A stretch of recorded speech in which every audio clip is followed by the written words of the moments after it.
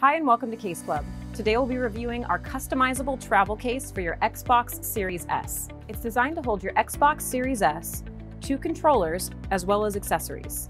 Please note that this case will not fit the Xbox Series X, which is too large. First, we'll go over the foam and how to customize it, and then the features of the case.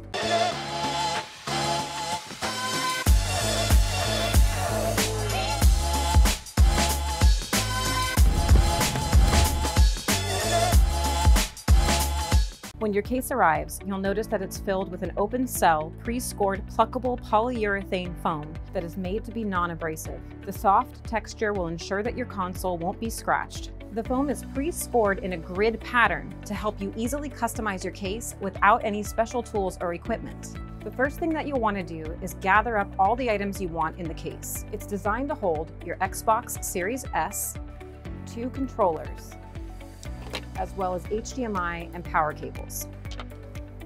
You'll want to place the items on top of the foam to figure out what configuration you would prefer.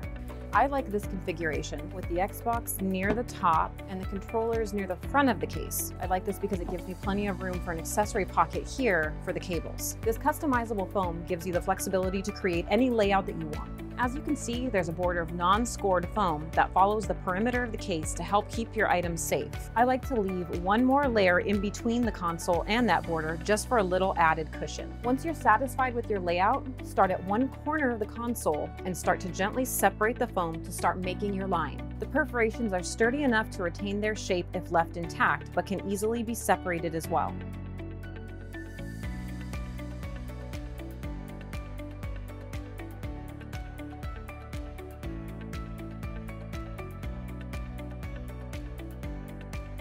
Once that's done, repeat the process with the controllers and an accessory pocket for the cables.